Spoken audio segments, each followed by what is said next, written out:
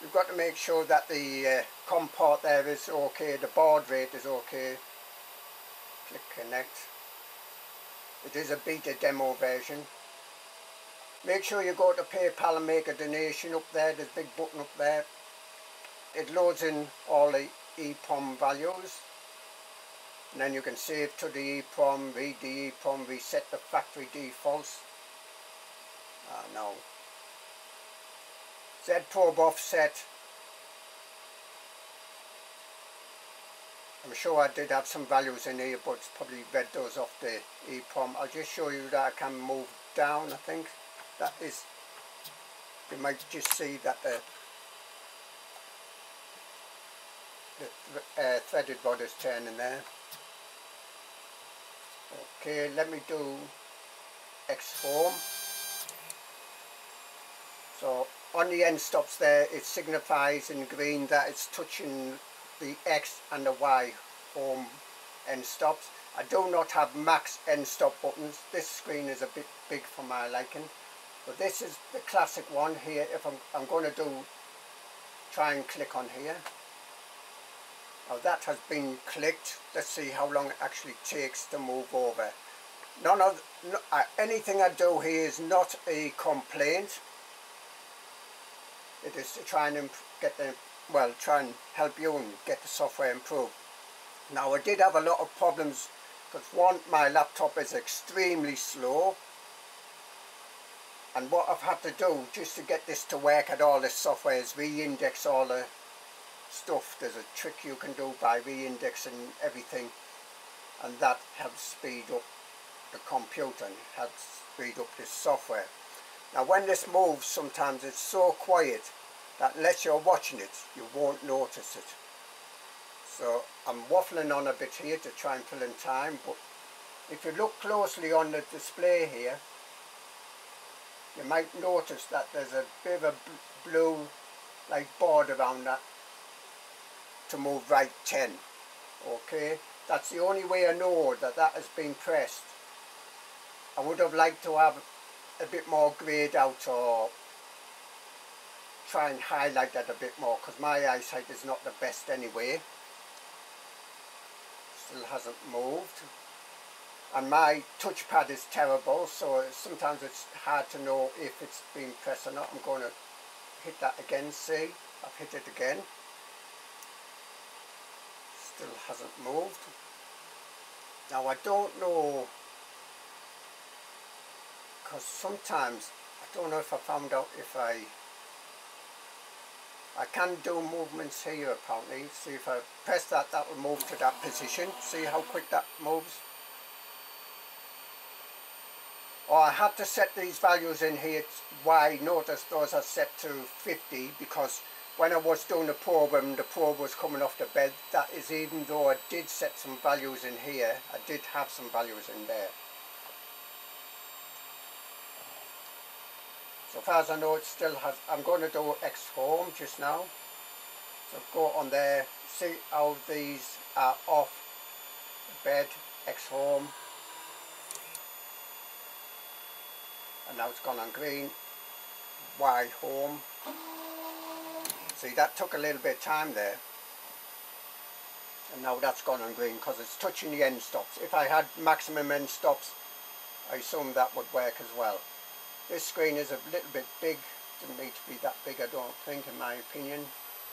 So everything I'm saying is not a criticism. It's to try and, well, help you get the software improved. Now this is extremely powerful, this software. As far as I can tell, I am new to this software. So let me go to the back corner. I can click on there. I'm not sure if I've clicked that. My touchpad is.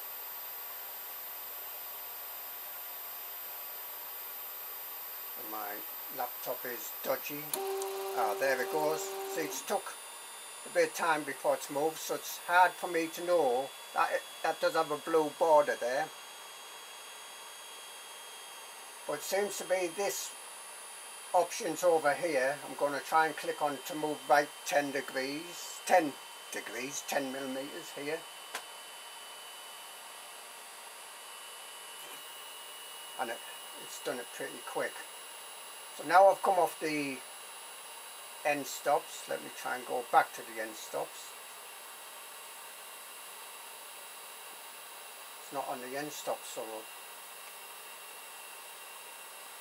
there we are. See how slow my computer is, my laptop is here.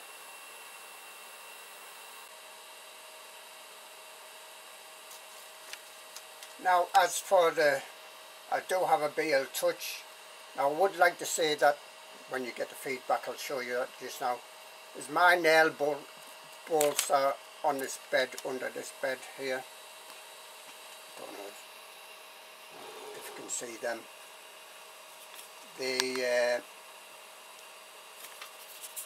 This is the direction now. The amount you're going to turn, minutes, etc., which is shown on the display, as well as the distance, and the direction you're going to turn will depend on the threads of your bolt and how it's connected up. So mine, this is from above. If I go like clockwise looking down, it'll increase the bed height and move it closer to the nozzle. Okay, that's mine. So I would like to see a setting where I can change that in the software, if it isn't already in the software. I'm new to this software. As I say, I think I said, sometimes when this does move, it can move quite, well, slowish, and then it's so quiet that I don't realise it's moved. I have to look back up. Notice, I think I said this, but I've had to put those settings in there because the probe was going off the bed when I did the probe the bed. I'll show you the probe the bed just now. Okay, what you're wanting to see is probe the bed. Now before I say about probing the bed, I have deliberately adjusted this nail bolt here so that it is totally out of kilter, and it was working okay until, well, reasonably okay until I did that. So this, I think this side here is extremely low down and that side over there is up, so when the probe is going over there, it's sort of getting a false trigger. Let me click on probe the bed now. Let's go.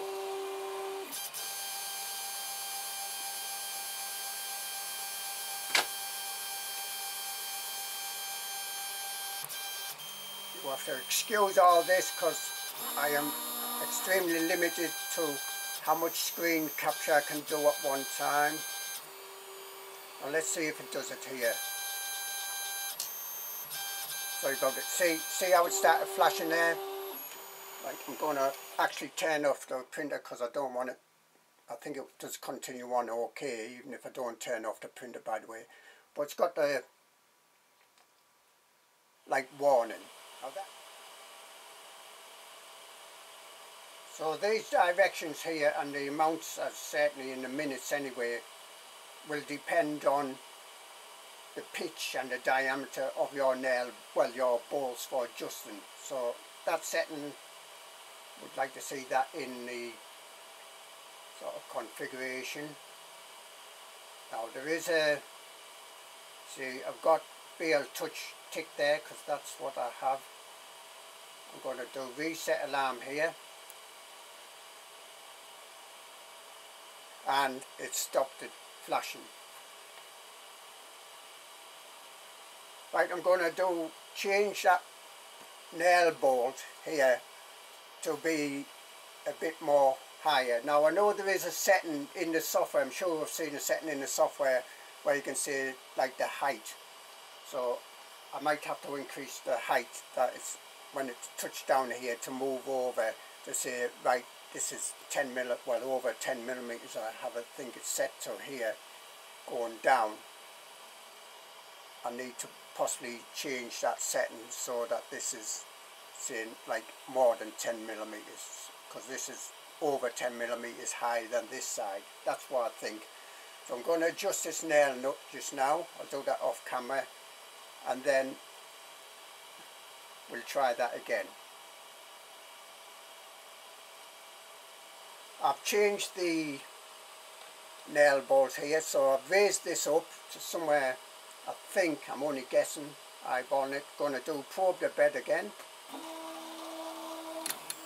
As I say, this is not a complaint, no complaints here, to try and get this software, well, maybe a few tweaks on it Now it's when it goes right here that we want to be watching this.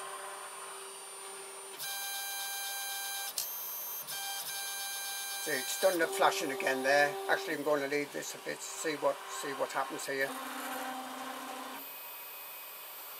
So this, even though I did raise this, yeah, that's going up there.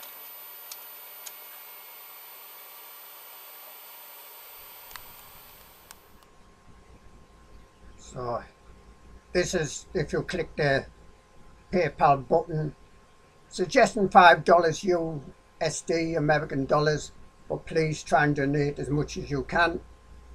This is extremely powerful software. There's a massive amount of things under here. Scan the build surface, PID, extruder calibrations, so you can scan the surface, calculations, parameters from the EEPROM, save to the EEPROM, loading the EEPROM, reset, move about. There's just so many options here. See, you can view your end stops there. Right, please, please, please go on that PayPal button and do a donation. Please, please, please, please, please give the developer a donation. Okay, so please go to that donation button and make a donation.